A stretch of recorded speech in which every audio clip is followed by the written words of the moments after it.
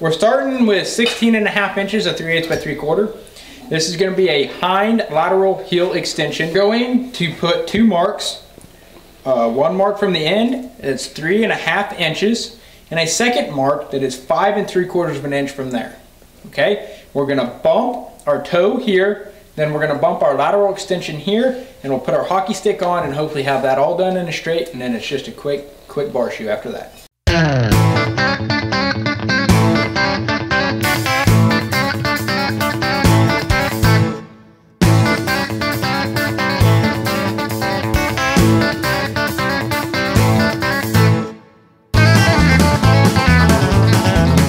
I got 3/4 of an inch in that. The reason that we're putting 3/4 of an inch in is because we're starting with a narrower section and we're going to bump some width into it. We're building the appropriate section for that foot. So on the front shoe we started with a wide section and drew it down to size. On the hind shoe here we're going to start at a narrow section and bump it to size. We're going to push it out to the center of our center punch mark, and I'm going to bump it into this outside branch. Again, what we're trying to do is we're making a narrow section a little bit wider. And so when we go to fuller this shoe, we're not going to hem it up very much. We're going to let our fuller blow it wide, and that'll give us a little bit of extra width.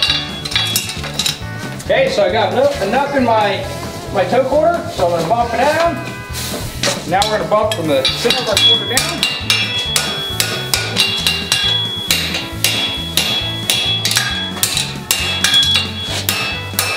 Thing is, notice as I bump that, I'm lifting up on my branch. The big thing to notice is as I'm straightening this out, I'm lifting up. So I'm starting to put that quarter pin. What a lot of people struggle with this shoe is they leave it straight right through here. Right there. And so whenever it comes time to weld that shoe up, or bend that quarter, it's really difficult because it's actually got a reverse cut in it. So when we build this, as we bump and lift up, use the round side of the hammer in order to put that quarter bend, push the inertia bend in, coming towards the inside. Okay, after finishing the bump, what you see is I've got curvature on this inside. On this outside, I do not have an S bend in the outside edge, but it's bumped pretty square on the end. I put 3/4 of an inch in the toe, and I put 1 inch in the lateral branch through there. As I was putting that 1 inch in, I put about a half a heat from here to here, then I quenched it out from here up and put the rest of that bump into that. Okay, I'm going to put my mark on the point of the horn. I'm going to come in and I'm going to hit with the round side of my hammer. What I want to put an S bend into my hockey stick. What that'll do is as I hit this, it'll straighten out. I'm going to keep that bottom out at about 100 degrees. We should have about 3.5 inches turned up there. So it's starting to roll over. Come to the horn, knock it out.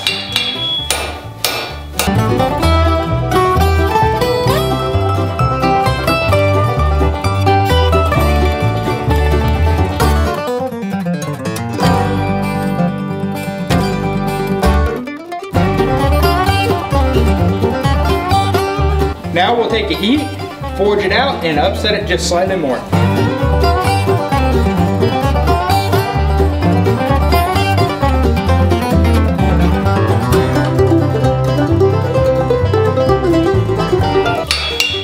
When we're setting this up, we want to have that frog plate slightly offset towards our lateral branch.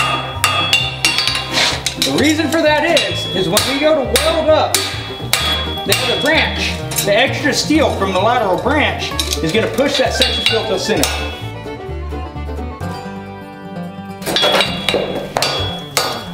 As I hit this down in the cleanup, I'm going to put a lot of angle on that end edge of the hockey stick.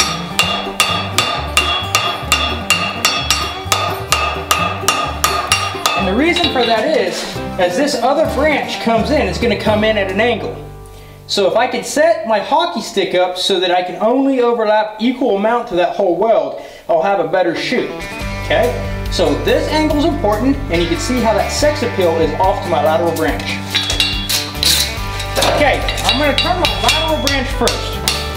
And the reason for that is as we turn, if we were to turn the inside branch first, when we went to turn our lateral branch, our hockey stick would get in our way. Where this way, what we end up happening is as we bring our hockey stick around, it meets up with our lateral branch. Because I've already got that slight pre-bend in there, I can start turning that quarter. Okay, so if we had this inside branch across, as we went to turn our outside branch, our hockey stick would continue to get in our way. By turning the outside branch first, now when we bend this, that hockey stick's going to come right around into it. Now we'll turn our inside branch.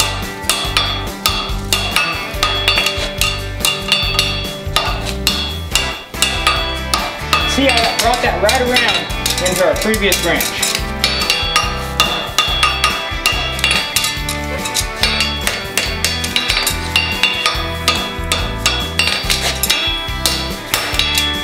Whenever I go to put a weld together, I like to have heat in both pieces.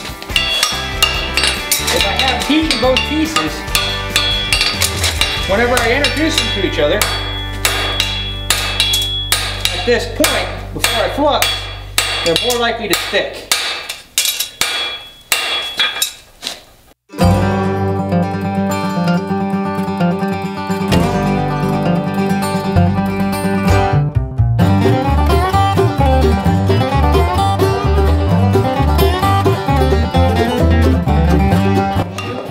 Come in, knock a corner off, and that'll allow us to come in and do our hammer boxing.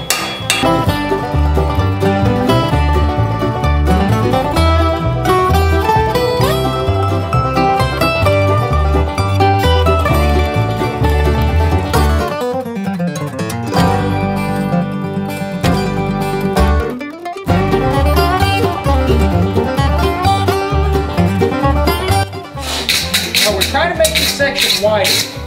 So when I go to hem, it's going to be a pretty light hemming in comparison to what we normally do.